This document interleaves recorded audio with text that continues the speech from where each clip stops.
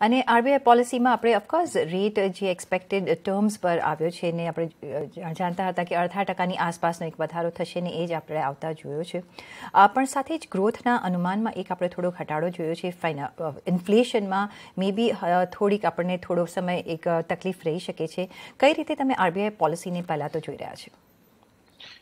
તો 50 point expected પ્રમાણે જ કર્યા છે. ગ્રોથમાં જે ઘટાડો દેખાડ્યો છે એ તો થોડું મેથેમેટિકલ ફોર્મ્યુલા છે. તો તમે Q1 નો તમારો જે ગ્રોથ આપણો જે ગ્રોથ ઓછો આવ્યો છે તો મેથેમેટિકલી એટલું 20 બેઝિસ પોઈન્ટનો એટલું ઇમ્પેક્ટ આવી જાય.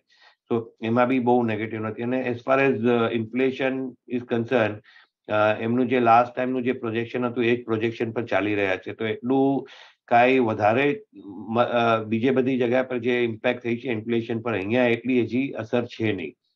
અને સૌથી મોટું સ્ટેટમેન્ટ આઈ વુડ સે કે એમને જે કીધું છે કે we will be data dependent and we will act accordingly. અને નેચરલી આજે જ્યારે માર્કેટમાં world every day there is things are changing, તમે શું ફોરવર્ડ ને આગળનું ગાઈડન્સ કરીએ? આજે બધા લોકો પ્રોજેક્ટ કરે છે terminal rate should be this, terminal rate should be this. એનો કોઈ મતલબ જ નથી. જ્યારે every day the things are changing, who are we to decide કે what should be the terminal rate at that point of મતલબ in going forward? Absolutely, તમે જે સાચી વાત કરી છે. કારણ કે એટલું બધું ટર્મોઇલ છે અત્યારે માર્કેટમાં કે કઈ બી એક્સ્ટ્રીમ પ્રેડિક્ટ કરવું ઘણું ડિફિકલ્ટ થઈ જતું હોય છે. ને એટલે જ ડેટા બેઝ એક પ્રિડિક્શન એમણે માઇન્ડમાં રાખીને એ કરશે અને આગળ જતાં પણ કરશે. પણ જયેશભાઈ, તમને એમ લાગે છે કે અત્યારનું જે આપણી ભારતની જે સિચ્યુએશન છે, જ્યારે એમણે પણ કહ્યું છે એમની કમેન્ટ્રીમાં કે જ્યારે એમને અકોમોડેટિવ સ્ટાન્સમાં જ્યારે પોલિસી લઈ ગયા ત્યારે આપણે જે રેપો રેટ હતો એ અરાઉન્ડ 5.75 હતો ને અત્યારે 5.90 થયો છે. પણ ત્યારે સિચ્યુએશન અલગ હતી, લિક્વિડિટીની જે સિનારીઓ હતો એ અલગ હતો. અત્યારે આપણે ક્વાઇટ કમ્ફર્ટેબલ સિચ્યુએશનમાં છે અને વી આર મેનેજિંગ સો વેલ. આ ફેક્ટર કેટલું આપણને હેલ્પ કરી શકે છે આપણા જે ઇન્ફ્લેશનનું જે લાગે છે કે આપણે શોર્ટ ટર્મ માટે કંઈક થોડું ફેસ કરવું પડશે? કઈ રીતે તમે જુઓ છો? એટલે અત્યારે તો ઇન્ડિયા મીડિયમ ટર્મ બહુ જ સારું લાગે છે. બટ અત્યારના જે રીતના વર્લ્ડનો ટર્માઇલ ચાલી રહ્યો છે એ તમે એક્વિટીની લેંગ્વેજમાં આપણે પુટઅપ કરીએ તો ભાઈ તમારું લાર્જ કેપ ઇન્ડેક્સ જ્યારે નીચે જતું હોય તો ગમે તેટલી વેલ્યુ મિડ કેપ સ્ટોક હોય એ બી નીચે જ જવાનું છે. ત્યાં સુધી સ્ટેબિલાઇઝ ન થાય ઇન્ડેક્સ, રાઈટ, ત્યાં સુધી ઇમ્પેક્ટ રહેવાનું છે. એટલે અહીંયા બી એવી રીતના છે કે જ્યારે વર્લ્ડના મેજર ઇકોનોમીમાં આટલી વોલેટિલિટી છે, so however good we are, we will have to face that volatility in our economy, both in currency, inflation, interest rate, everything, right? So હવે એ જ્યાં સુધી સ્ટેબલાઇઝ ન થાય, મોસ્ટલી લાગે છે એવું, again it is hopeful thinking કે નવેમ્બર ડિસેમ્બર સુધીમાં ઘણું ગ્લોબલ ટર્મોઇલ સ્ટેબલાઇઝ થવું જોઈએ. પણ it is purely hopeful and વિશફુલ thinking. There is so that is the only one can wait for. But medium term, India definitely on our inflation we are good, on our currency we are good, on our interest rate policies we are good.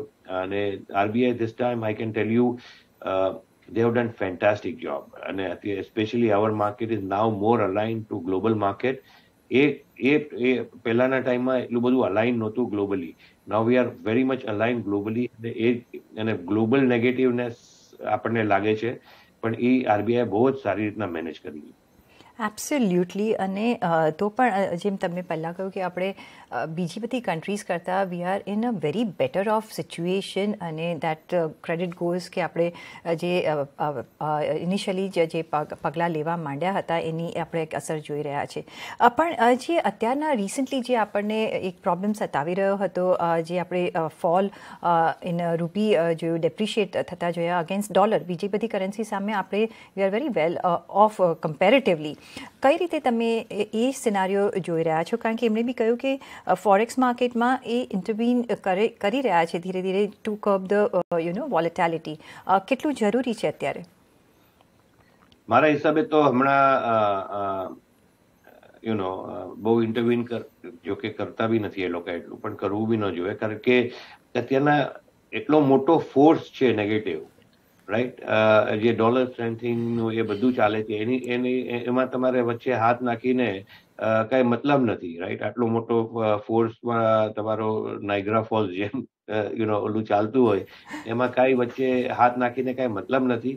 અને current level has no meaning, weather 83, 82, 81, all that has no meaning at this juncture. For next 2-3 months we will have that kind of volatility, but medium term, are we comfortable? I think medium term, India looks very good. Maybe 6 mahina varasma we can definitely see below 80. The way our PLI schemes are going, that you cover in equity market very well, right? So India is doing extremely well. And in next 1 year it will reflect, but અત્યારના next 2-3 મહિના, basically November end સુધી, the volatility at least will be very peaked out volatility. Bev side, આજે બી તમે જુઓ કે અત્યારના આપણે policy જોયું, ઠીક છે, પણ at the same time Europe ખુલ્યું ને યુરોપ જો બહુ જો નેગેટિવલી ખુલ્યું હોત તો then impact would have been very different, right? જી બરાબર છે. અને તમે એ સરસ રીતની એનોલોજી આપી નાયગ્રા ફોલ્સ વિશે, કારણ કે અને એ જ રીતે આપણે રૂપીને ડેપ્રિશિએટ થતા જોઈ રહ્યા છે, પણ how much we can do, કારણ કે કેટલું આપણે કરી શકીએ. પણ જયેશભાઈ, ગિવન ધ સિચ્યુએશન કે જે રીતે ગ્લોબલ માર્કેટ્સ હોય, અમેરિકાના માર્કેટ્સ હોય, યુરોપમાં વધારે ચિંતા છે રિસેશનની, અને એ સિનારીઓ જોતાં તમને લાગે છે કે જે આપણા માર્કેટ્સ છે અને ત્યાં રેટ વધારો તો કન્ટિન્યુઅસ થશે જ, આપણા માર્કેટ્સમાં તમે ફંડ ઇન્ફ્લોની સિચ્યુએશન હવે આગળ જતાં કઈ રીતના જોઈ રહ્યા છો? શું એફઆઈઆઈસ હજી પણ એન્ટ્રી કરશે કે ત્યાં પાર્ક કરશે? એ સિનારીઓ કેટલો તમે કેવો જોઈ રહ્યા છો? તો આપણે જોવા જઈએ તો ફિક્સ્ડ ઇન્કમમાં તો પૈસા આર્બિટ્રાજ મની જ આવે છે અત્યાર સુધી, જ્યાં સુધી તમારો ઇન્ડેક્સ ઇન્ક્લુઝન જ્યારે બી થાય, રાઈટ, ત્યાં સુધી આર્બિટ્રાજ મની જ આવે છે. જે પૈસા આવે છે કે જાય છે બીજા એફડીઆઈ છે ને એફપીઆઈ એક્વિટી છે. FDI money is still coming in. FPI equity, as I said, like it is going with the world flow. એ 2 મહિના હજી બી વોલેટાઇલ રહેશે. થોડુંક આપણને લાગ્યું ઓગસ્ટ સપ્ટેમ્બરમાં કે થોડો ફ્લો આવવાનું ચાલુ થયું, કે ઓક્ટોબરથી જુલાઈ સુધી બંધ હતું, ઓક્ટોબર 21 to July 22, તો થોડો પોઝિટિવ ફ્લો આવ્યો, પણ again because of what has happen in last 1 month, that flow has started going out, like last 15 days actually, not even 1 month. So જ્યાં સુધી ગ્લોબલ સ્ટેબિલાઇઝ નહીં થાય, એક્વિટી ફ્લો બી આવતા થોડો ટાઈમ લાગશે. પણ I think once the world gate stabilise, you can not have so much volatility continuously, right? Something will break or something will improve, but it has to stabilize over a period of time. That's the only hope. As I said, like, there is no news. આપણે hope જ કરીએ કે ભાઈ આ 2 મહિનાથી વધારે આટલી volatility ન હોય, પછી ભલે ઉપર હોય કે નીચે હોય, it does not matter, but volatility is what is killing, right? તમે રોજ જુઓ છો એક દિવસ ઉપર એક દિવસ નીચે. આજે કરન્સીમાં બી કેટલે 5% વોલેટિલિટી રોજની થાય છે. જી એબ્સોલ્યુટલી. સાથે જે રીતે આપણે જીડીપીનું અનુમાન પણ થોડુંક ઘટાડ્યું છે, એ તમને શું લાગે છે કે આ જે વર્લ્ડ ઓવર સિચ્યુએશન છે, આપણા ઇકોનોમિક ગ્રોથ પર કોઈ તમે અસર આવતા આગળ જતા જોઈ રહ્યા છો? હમણાં તો નહીં, પણ જે લોકો કહે છે કે ભાઈ આજે તમારું જો યુરોપ, યુએસ એન્ડ યુકે અને developing world which will and China, જો ચારેય સ્લો હોય તો which is almost 60% of the global growth, right? So that can impact your export to other countries, can also get impacted. But locally, whether we doing well or not, but at least જે અત્યારના general consensus છે કે ભાઈ global growth જે છે એમાં ઇન્ડિયાનું percentage will be very large. So next 2 years, whatever is the global growth, India's percentage on that global growth, incremental growth, એનું ઇન્ડિયાનું percentage will be larger than any other country. સાથે ડોમેસ્ટિકલી આપણે ઇન્ફ્લેશનની કેટલી ચિંતા રાખવી જોઈએ વિઝ ડિમાન્ડ પર શું એની effect પડી શકે છે? કારણ કે અત્યારે ડિમાન્ડ સાઇડથી આપણને because of the festive seasons હમણાં ચાલી રહી છે, તો એક સારી આવી આપણે એમાં અપટેક જોઈ રહ્યા છે, પણ આગળ જતાં તમને લાગે છે કે એક હેમ્પર કરી શકે છે આ સિનારીઓને? એટલે એ જ છે, આપણે ઘણું બધું લોન્ચ કર્યું છે. Hopefully fingers cross, the પીએલઆઈમાં B job creation ચાલુ થઈ જાય. showing some signs, but એ એક ચાલુ થઈ જાય અને yes, આપણા માટે હજી બી where others have to worry about labor shortage and all that, we still have to worry about placing people. Like job creation is important.